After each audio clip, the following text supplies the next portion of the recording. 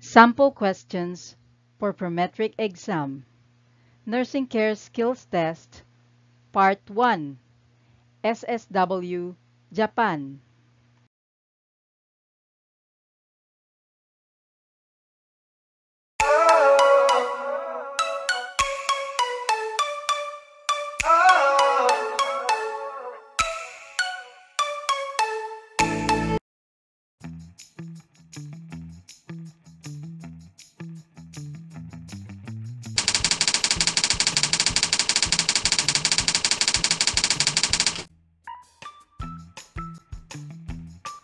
Number 1. Which of the following conditions is characterized as a pica disorder?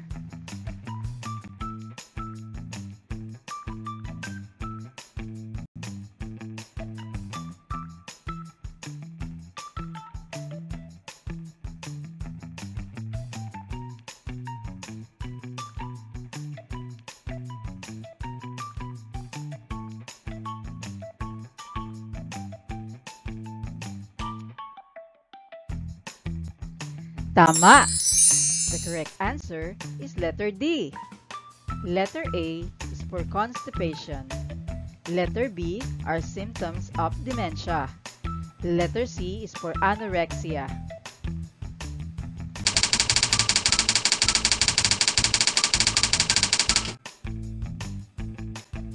Number 2.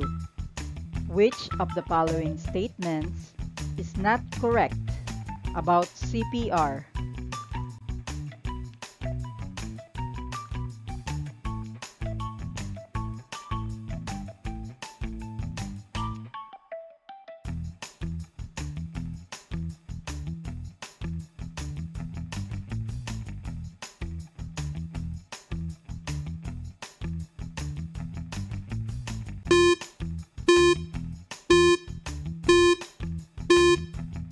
Tama! The correct answer is letter B. It refers to Heimlich maneuver, a procedure used to help a choking person who is conscious and unable to talk.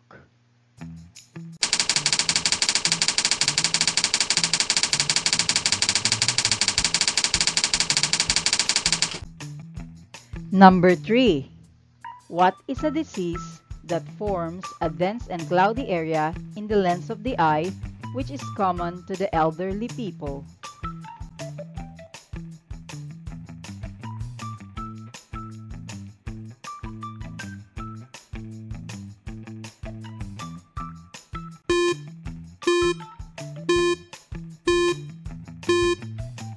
Tama!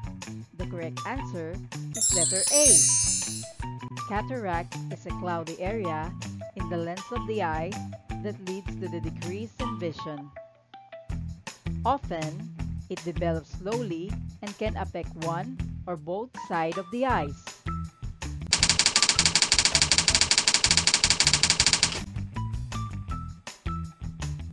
Number 4.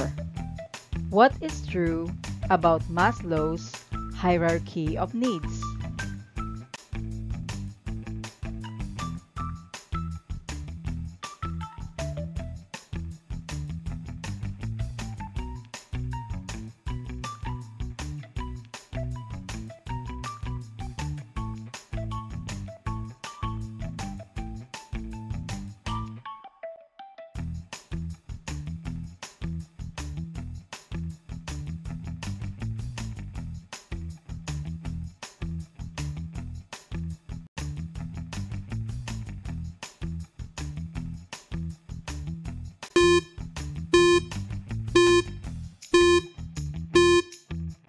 Tama!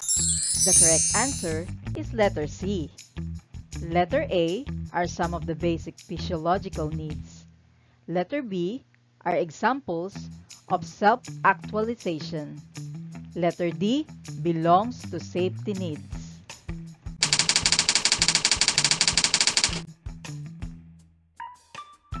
Number 5. What is the function of the kidney?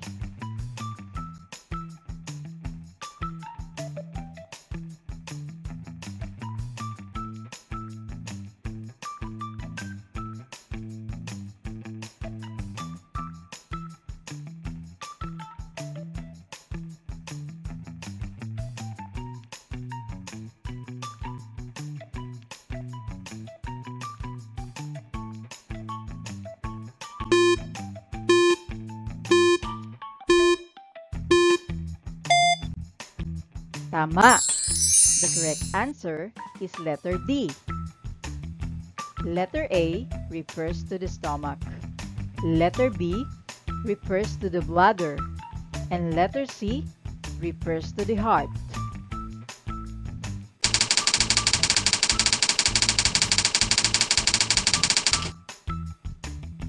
Number 6. How can we assist a user or patient with difficulty in swallowing?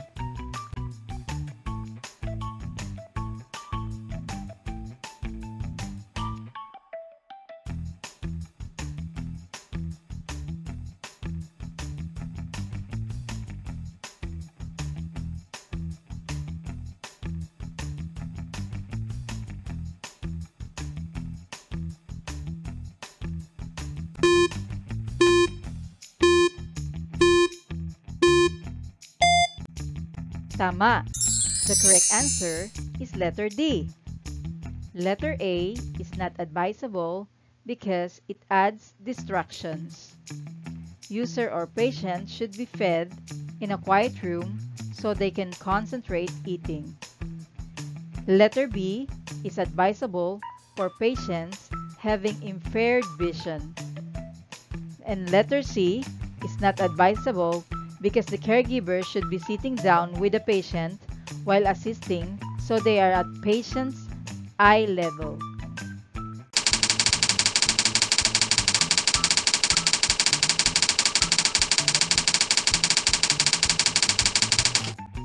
Number 7. What is the appropriate way of supporting or assisting a right hemiplegic patient while putting on or changing clothes?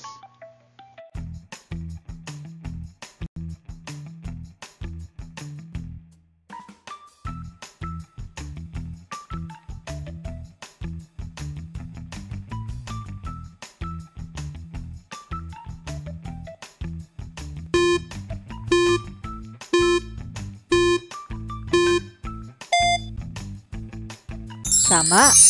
The correct answer is letter D. In putting on clothes, put first the affected side, followed by the unaffected side. In removing clothes, put first the unaffected side, followed by the affected side.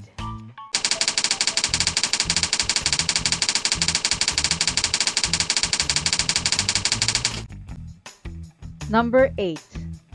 Which of the following can easily cause aspiration to patients with difficulty in swallowing?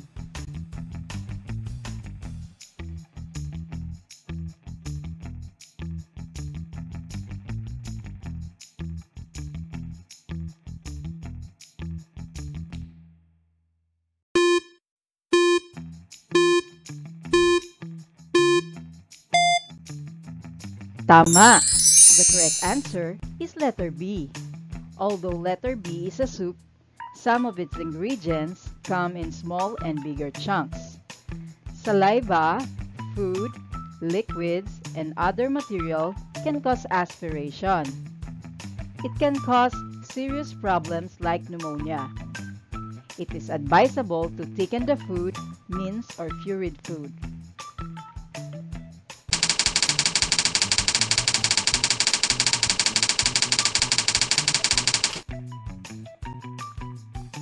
Number 9. In assisting the user from bed to wheelchair, which of the following is not correct?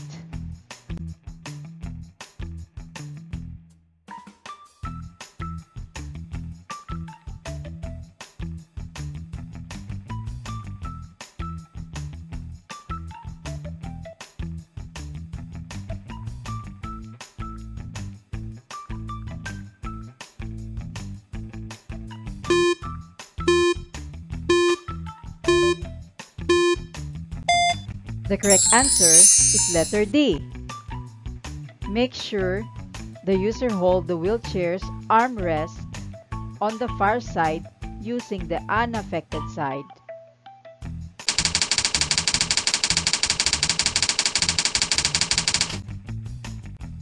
Number 10. Choose the one that is not appropriate in bathing assistance.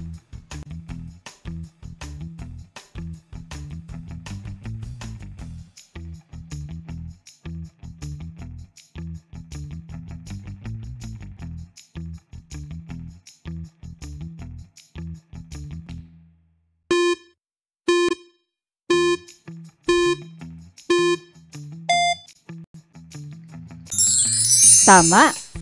The correct answer is letter A. Give liquids to the user before and after taking a bath to prevent dehydration. Letter B. Always consider the user's privacy. Letter C. Avoid taking a bath 1 hour before and after meals because it reduces digestion and absorption function. Letter D. Reduce the temperature difference between the dressing room and the bathroom to prevent heat shock. Heat shock is the word used in Japan as a reaction in sudden changes in temperature, and it can be also life-threatening.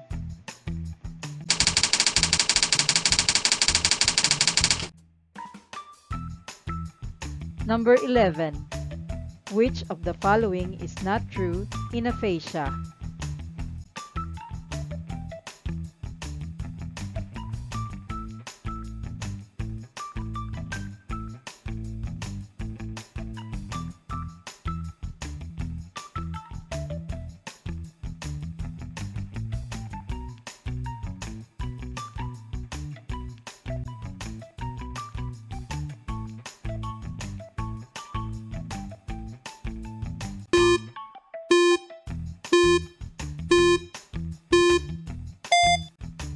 Tama.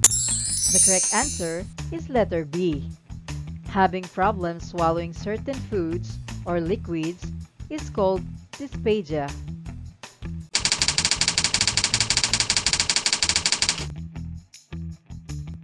Number 12.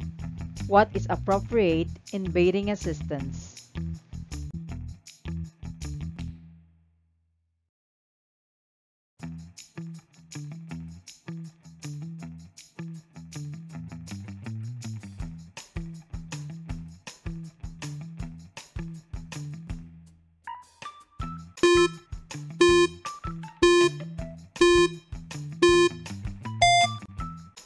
Tama.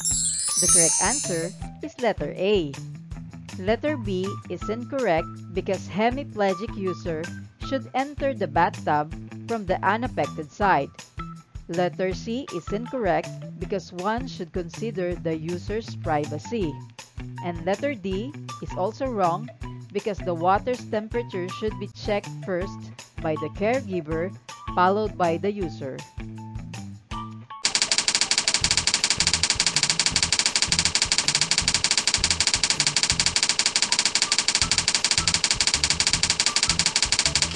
Number 13. Which of the following conditions refers to the damage of the optic nerve of the eye? It is often caused by an abnormally high pressure in the eye.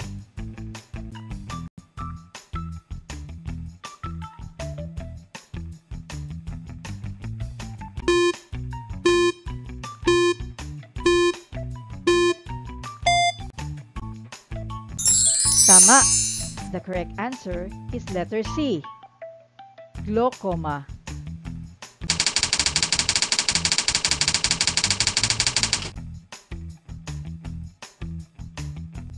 Number 14. What is the proper way to communicate with the user?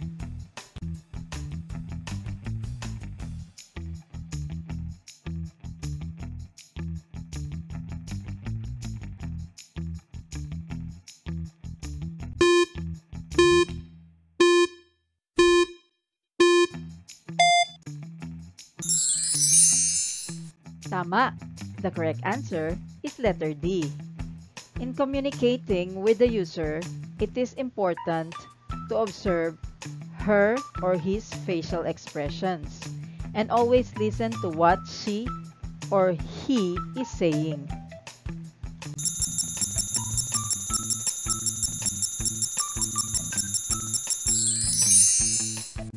Number 15.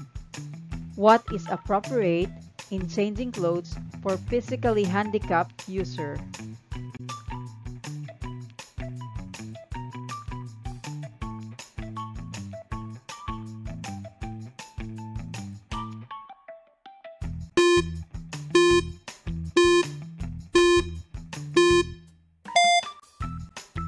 Tama. The correct answer is letter C.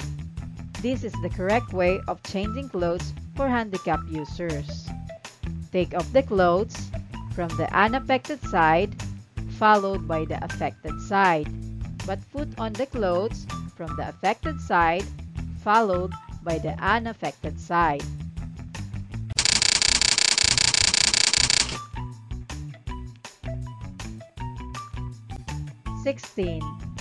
Which of the following is not an example of physical restraint?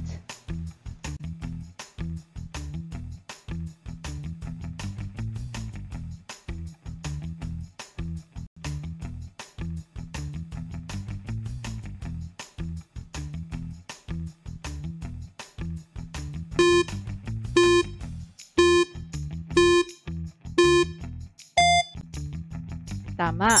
The correct answer is letter A. Using violence against the user's body is a physical abuse.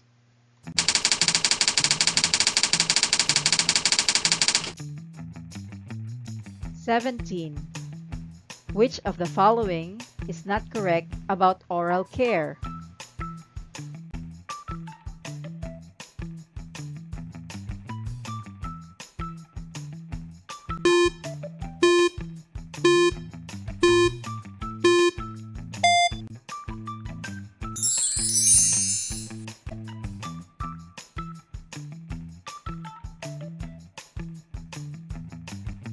Tama. The correct answer is letter B. Remove the denture from the lower jaw, followed by the upper jaw.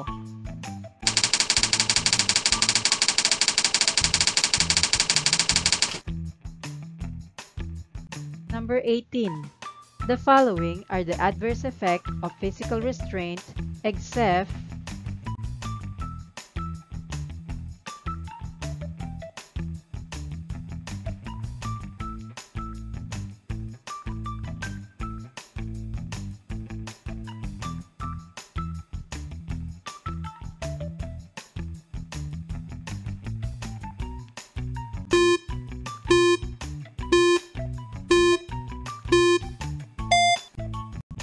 Tama.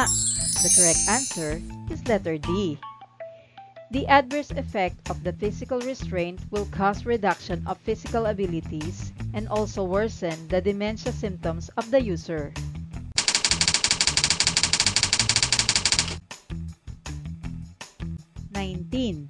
The following are types of abuse except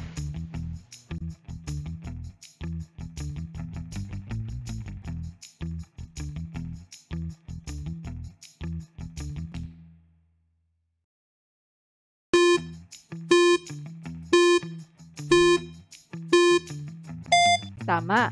The correct answer is letter C. Administering excessive psychotropic medication is a form of physical restraint.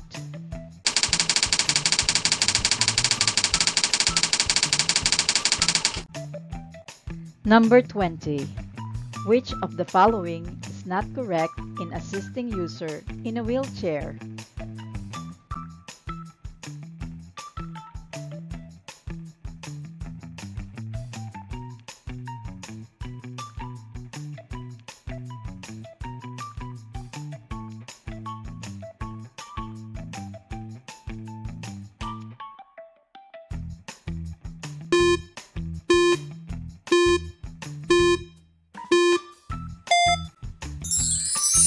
Tama. The correct answer is letter C. Be careful and make sure that the hand of the user will not be caught on the driving wheels.